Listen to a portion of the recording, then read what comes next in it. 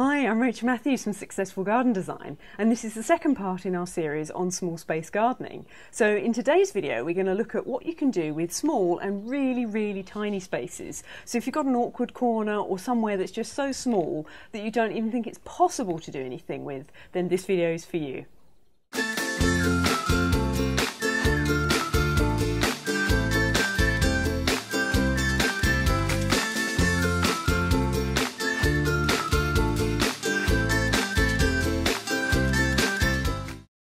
So in this small space on the stairs as you go down to the breakfast room at Casa Aeri della Crin, they have this little grouping of geraniums both in pots on the floor and hanging from the wall.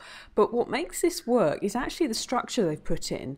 The pots and the little features bring it all together so that it's not just the plants. So as simple as this is, it's not just a few plants been plonked down. There has had a lot of thought go into it, from the monochromatic colour scheme right down to the ornaments and structure that provide the interest and backdrop to the planting. And then when you get down to the breakfast area, even the tiniest of corners like this one have a group of planting.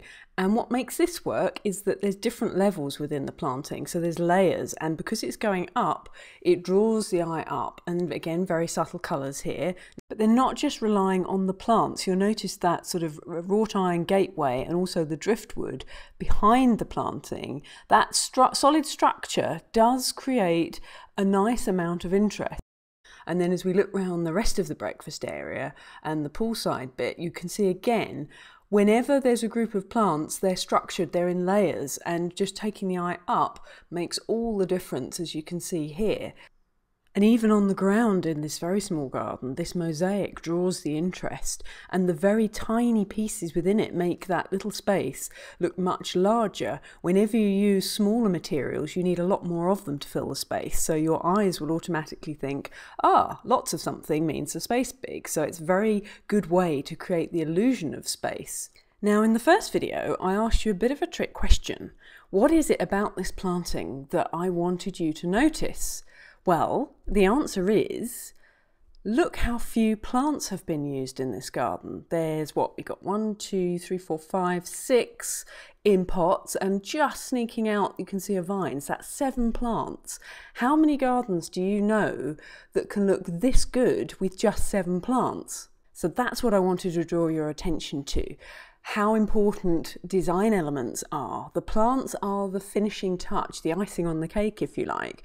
You know, in so many books and magazines and blog articles, all you read about is plants, plants, plants. Now, I'm not saying they're not important, of course they are very important, but if you take into account the design elements first and foremost and then add the plants, that's when the real magic happens. And that's my mission here at Successful Garden Design, to get you thinking further than just the plants and starting to think about design and the impact it can make in your garden, because I absolutely promise you, if you think about the design elements and not just the plants, it makes a tremendous difference and actually makes creating a beautiful garden so much easier.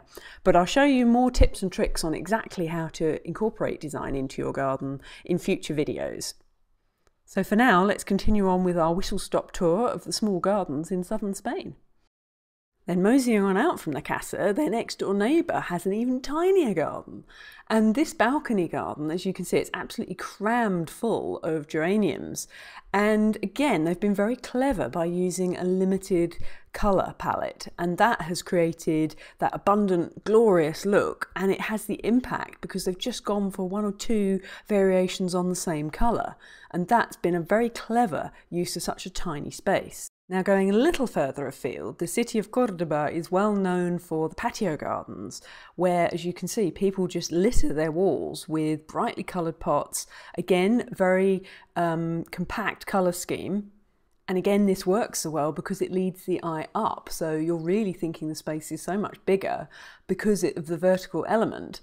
And they're very cunning with, you'll notice there's no marks down the walls. They have the pots, there's a little wedge behind them where they keep them away from those lovely white walls.